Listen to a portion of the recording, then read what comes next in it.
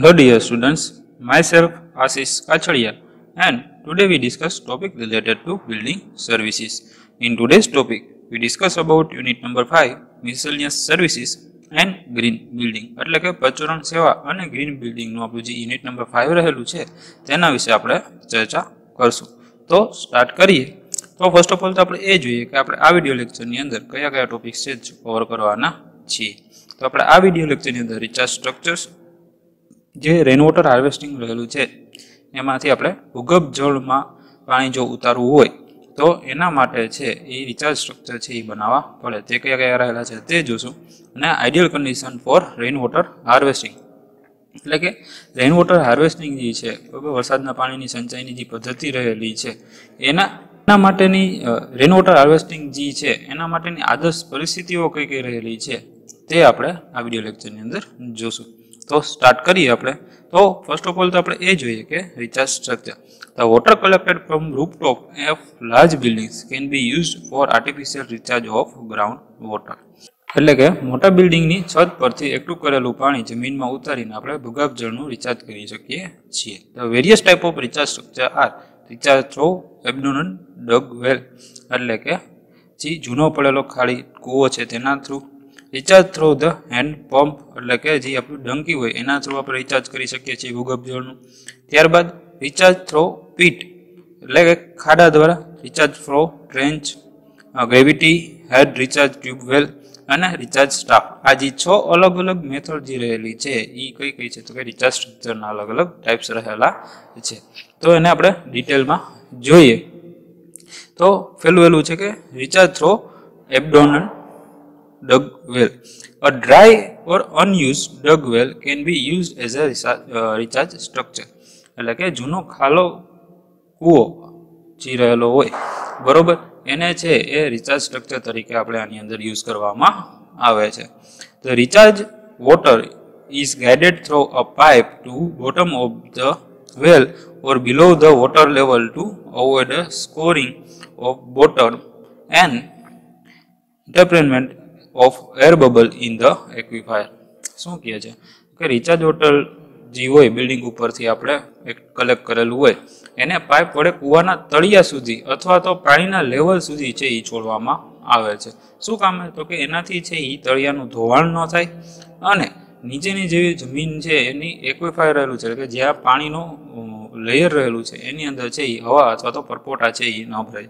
પણ અહીંયાથી જે આ પાઇપ છે એ અહીંયા કૂવા દ્વારા આવી નીચે સુધી છે એ પહોંચાડવામાં આવે છે. Before using the dug well as a recharge structure, its bottom should be cleaned and all the fine deposit should be removed. એટલે કે જૂના કૂવા જે હોય એનો સ્ટ્રક્ચર આપણે રિચાર્જ સ્ટ્રક્ચર તરીકે ઉપયોગ કરતા હોય તો એની પહેલા છે એનું તળિયું છે એ આપણે સાફ કરી નાખવું જોઈએ અને જે ઝીણી જે ફાઇન પાર્ટિકલ્સની ડિપોઝિટ રહેલી છે એને આપણે રિમૂવ કરવા જોઈએ. ત્યારબાદ જોઈએ તો કે recharge water should be silt free as far as possible. એટલે કે રિચાર્જ વોટર જે છે ઉપરથી વરસાદનું પાણી જે આપણે કલેક્ટ કર્યું છે એ સિલ્ટ એટલે કે કાપ અથવા તો માટીયુક્ત હોવું જોઈએ. It should be clean annually preferably એટલે કે કૂવાની દર વર્ષે છે એ સફાઈ કરવી જોઈએ. It is suitable four large building having the roof area more than 1000 square metre. એટલે કે આ રીતથી મોટા બિલ્ડિંગ કે જેનો રૂફ એરિયા છે એ 1000 મીટર સ્ક્વેર કરતાં વધારે હોય તેના માટે છે એ વધુ અનુકૂળ પડે છે. The runoff of first rain should not be allowed to go percolate to the rain water harvesting structure. એટલે કે પ્રથમ વરસાદનું પાણી છે એને કૂવામાં જવા દેવું જોઈએ નહીં, પરંતુ એને યોગ્ય રીતે ડાયરેક્ટ કરી અને ડ્રેનમાં જવા દેવાનું. ત્યારબાદ આપણે સેકન્ડ વાત કરીએ તો કે રિચાર્જ થ્રો છે હેન્ડ પંપ. બરાબર. An abandoned or running hand pump can be used for recharge structure. બરાબર. જૂનો બંધ પડેલો અથવા તો ચાલુ હેન્ડપંપ છે આ બંનેનો આપણે છે એ રિચાર્જ સ્ટ્રક્ચર તરીકે છે એ ઉપયોગ કરી શકીએ છીએ. The structure are suitable for the small building having the roof area up to 150 square meter. એટલે કે આ પ્રકારનું રિચાર્જ સ્ટ્રક્ચર છે એ જ્યાં બિલ્ડિંગનો રૂફ એરિયા છે એ નાનો હોય એટલે કે 150 મીટર સ્ક્વેર અથવા તો એના કરતાં ઓછો હોય તો એના માટે અનુકૂળ રહે છે. The water is diverted from rooftop to the hand pump through the pipe of 50 to 100 mm in diameter. બિલ્ડિંગની છત પરથી 50 થી 100 mm ના વ્યાસની પાઇપ વડે છે પાણી છે હેન્ડ પંપમાં લાવવામાં આવે છે. બરોબર, આ જે બિલ્ડિંગ છે એના છતમાંથી ટેન્કમાં અને ટેન્કની અંદરથી હેન્ડ પંપની અંદર લઈ આવવામાં આવે છે. For running a hand pump, a closing valve is fitted to a conveyance system near a hand pump to avoid the entry of air in suction pipe. એટલે કે ચાલુ હેન્ડપંપની નજીક છે એ ક્લોઝિંગ વાલ્વ છે એ બેસાડવામાં આવે છે કે જેથી શું થાય તો કે સક્શન પાઇપની અંદર હવાની એન્ટ્રીને આપણે રોકી શકીએ. Recharge water should be silt free. બરાબર, એટલે કે રિચાર્જનું જે આપણો વોટર હોય વરસાદનું પાણી એ સિલ્ટ મુક્ત હોવું જોઈએ, એટલે કે એની અંદર માટીના કણો છે જેટલા બને એટલા ઓછા આવેલા હોવા જોઈએ. The runoff of first rain should not be allowed to go percolate to the rainwater harvesting structure. એટલે પ્રથમ વરસાદનું પાણી છે હેન્ડપંપમાં જવા દેવું જોઈએ નહીં અને યોગ્ય રીતે છે એને ડાયવર્ટ કરી અને ડ્રેનેજમાં જવા દેવાનું. ઓકે, નેક્સ્ટ આપણે જોઈએ કે રિચાર્જ પીટ. પીટ એટલે કે ખાડો. Recharge pit R constructed for recharging the shallow aquifer. બરાબર, રિચાર્જ પીટનો ઉપયોગ શું કરવામાં આવે છે તો કે જે છીછરા એક્વિફાયર છે એને રિચાર્જ કરવા માટે યુઝ કરવામાં આવે છે. These are constructed generally 1 to 2 meter wide and 2 to 3 meter deep. બરાબર, રિચાર્જ પીટ છે એની પહોળાઈ છે 1 થી 2 મીટર અને ઊંડાઈ જે રહેલી છે એ 2 થી 3 મીટર જેટલી હોય છે. After excavation, the pits are refilled with pebbles and boulder. બરાબર, ખાડો ખોદી અને એની અંદર શું કરવામાં આવે છે તો કે પેબલ્સ અને બોલ્ડર છે એ ભરી દેવામાં આવે છે.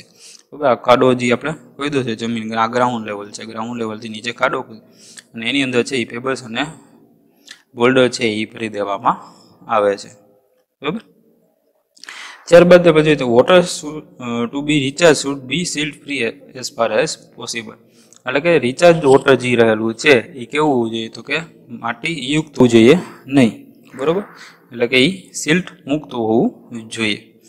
Cleaning of the pit should be done annually preferably. એટલે કે દર વર્ષે છે એ પીટની સાહેબ છે એ કરી નાખવાની રહેશે.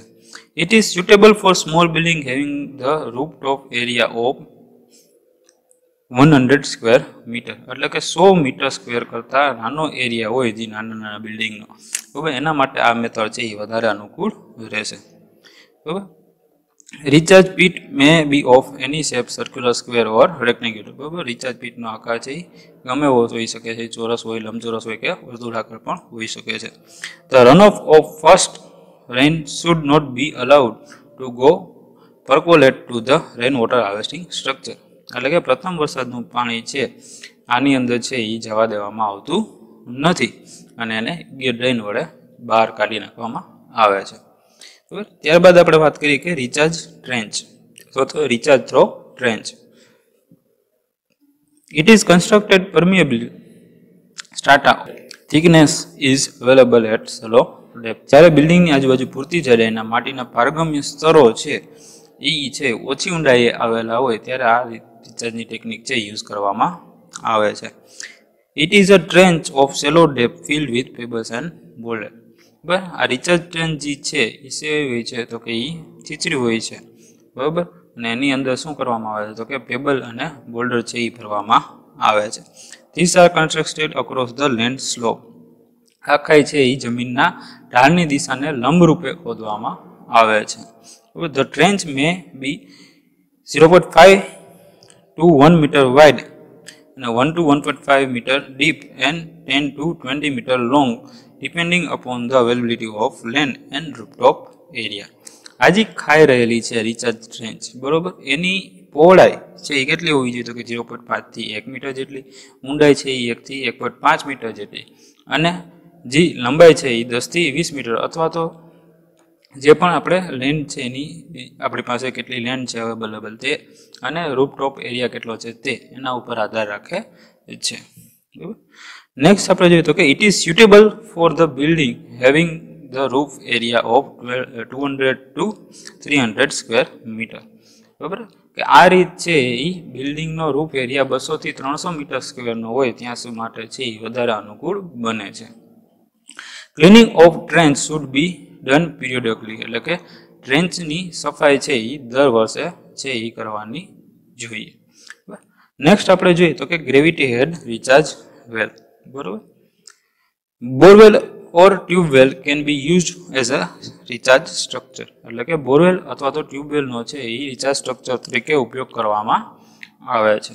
બરાબર, this technique is suitable when aquifer is deep or laid by impermeable strata or land availability is limited.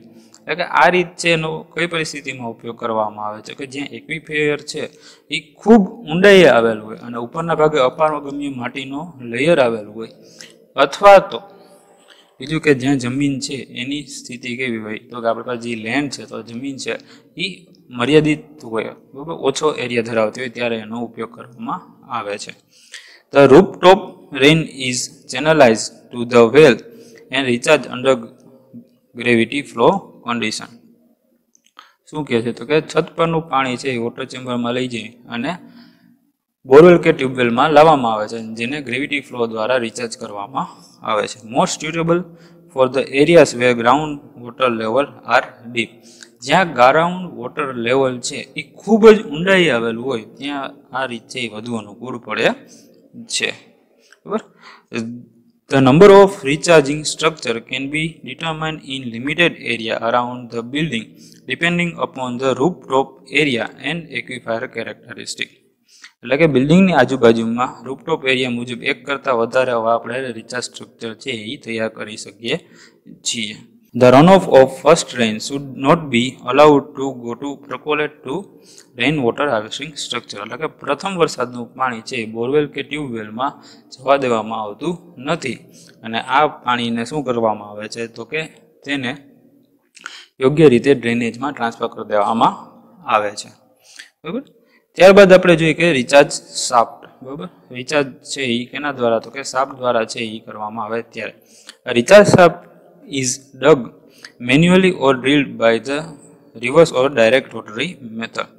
Recharge shaft છે એ હાથ વડે ખોદવામાં આવે છે અથવા તો રોટરી મેથડ વડે ડ્રીલ કરવામાં આવે છે. Diameter of recharge shaft varies from 0.5 to 3 metre depending upon the availability of water two B recharge. એટલે કે રિચાર્જ શાફ્ટનો વ્યાસ છે એ 0.5 થી લઈને 3 મીટર જેટલો હોય છે. બરોબર, એ કેના ઉપર આધાર રાખે છે કે આપણે કેટલું પાણી છે એ રિચાર્જ કરવું એના ઉપર આધાર રાખે છે. It is constructed wear the Cello એક્વિફાયર is located below a લેઈ surface. એટલે કે જ્યાં છીછરું છે એ એક્વિફાયર આવેલું હોય ક્લે સ્તરની નીચે ત્યાં છે એ આ રીત વધારે યુઝ કરવામાં આવે છે. બરાબર, recharge shaft is બેકફિલ્ડ with bolder, gravel and course send. હવે રિચાર્જ શાફ્ટની અંદર બોલ્ડર, સ્થૂળ કણ વાળી રેતી અને ગ્રેવેલ છે એ ભરી દેવામાં આવે છે. It should not and in the પરમિએબલ સ્ટ્રાટા. હવે રિચાર્જ શાફ્ટનો નીચેનો છેડો છે એ પારગમ્ય સ્તરમાં હોવો જોઈએ. બરાબર, અપારગમ્ય સ્તરની અંદર હોય તો એ ચાલે નહીં. Recharge shaft should be constructed 10 to 15 metre away from building for the safety of building. બરાબર, રિચાર્જ શાફ્ટ જે છે એ બિલ્ડિંગથી 10 થી 15 મીટર છે એ દૂર બાંધવો જોઈએ કે જેથી બિલ્ડિંગનું સેટલમેન્ટ અથવા તો એની અંદર કોઈ પણ સ્તર છે કોઈ પણ જાતનું છે એ સ્ટ્રક્ચર ફેલિયર થાય નહીં. It should be clean annually preferably by scraping the top layer of send and refilling it accordingly. એટલે કે દર વર્ષે તેનું ઉપરનું રેતીનું થર કાઢી અને નવી થર પાથરવું અને એનું ક્લિનિંગ કરવું જોઈએ. ઓકે, નેક્સ્ટ આપણે જોઈએ કે ideal condition four rain water harvesting. એટલે કે રેન વોટર હાર્વેસ્ટિંગ માટેની જે રિચાર્જ માટેની આદર્શ પરિસ્થિતિઓ છે એ કઈ કઈ રહેલી એ છે. તો adequate space four surface storage is not available specially in પ્રબન્સ area. કે જ્યાં જમીનની ઉપર બરાબર પાણીના સંગ્રહ માટે પૂરતી જગ્યા ઉપલબ્ધ ન હોય ત્યાં છે આ રીતનો આપણે ઉપયોગ કરવામાં આવે છે. બરાબર, અને ખાસ કરીને આ વિસ્તાર કયો છે તો કે શહેરી વિસ્તારની અંદર. સેકન્ડ છે water table level is deep enough, એટલે કે more than 8 metre and એડેક્યુએટ surface storage is available. કે જ્યાં ભૂજલ સ્તર એટલે કે વોટર ટેબલ છે 8 મીટર કરતાં વધુ ઊંડાઈએ હોય અને ત્યાં પૂરતો સબ સ્ટોરેજ જે સબસર્ફેસ સ્ટોરેજ છે એ અવેલેબલ હોય ત્યાં આપણે આ મેથડનો ઉપયોગ કરી શકીએ છીએ. Permeable strata is available at shallow or moderated depth up to 10 to 15 meter. એટલે કે જમીન નીચે 10 થી 15 મીટરની ઊંડાઈ માટેનું પરગમ્ય લેયર છે, પરમિએબલ લેયર છે એ આપણને મળી આવતું હોય ત્યાં આપણે આ મેથડ યુઝ કરી શકીએ છીએ. Where adequate quality of surface water is available recharge to ground water. એટલે કે જ્યાં ગ્રાઉન્ડ વોટરની રિચાર્જ માટે યોગ્ય ગુણવત્તાવાળી સપાટી હોય, પરનું પાણી ઉપલબ્ધ હોય ત્યાં આપણે આ મેથડ યુઝ કરીએ. ત્યારબાદ ground water quality is bed and hour M is to improve. એટલે કે જ્યાં ગ્રાઉન્ડ વોટરની ગુણવત્તા ખરાબ હોય અને આપણો હેતુ શું હોય તો કે તેને સુધારવાનો હોય તે માટે આનો ઉપયોગ કરવામાં આવે છે. વેર there is possibility of intrusion of સેલિયન water especially in coastal area. એટલે કે જ્યાં દરિયાના ખારા પાણીનું અંતર્ભેદન થવાની શક્યતા હોય ત્યાં આ મેથડનો છે એ ઉપયોગ કરવામાં આવે છે. વેર the evaporation rate is very high from surface water bodies. એટલે કે જ્યાં સપાટી પરના પાણીના બાષ્પીભવનનો દર છે એ ખૂબ જ ઊંચો હોય ત્યાં છે એ રેન વોટર હાર્વેસ્ટિંગ છે એ કરવામાં આવે છે. ઓકે, તો આપણે આ વિડીયોની લેક્ચરની અંદર આપણે કુલ 2 ટોપિક્સ જોયા, જેની અંદર ફર્સ્ટ ઓફ ઓલ આપણે રિચાર્જ સ્ટ્રક્ચર જોયા, જેની અંદર ફર્સ્ટ ઓફ ઓલ હતું કે રિચાર્જ થ્રો એબ્ડોનન્ટ વેલ, recharge throw hand pump, recharge pit. ત્યારબાદ આપણે જોયું હતું કે રિચાર્જ થ્રો ટ્રેન્ચ, ગ્રેવિટી હેડ રિચાર્જ ટ્યુબ વેલ અને રિચાર્જ શાફ્ટ. બરાબર. ત્યારબાદ આપણે રેન વોટર હાર્વેસ્ટિંગ માટેની આદર્શ પરિસ્થિતિઓ જે રહેલી હતી તે આપણે જોયું. Okay, thank you.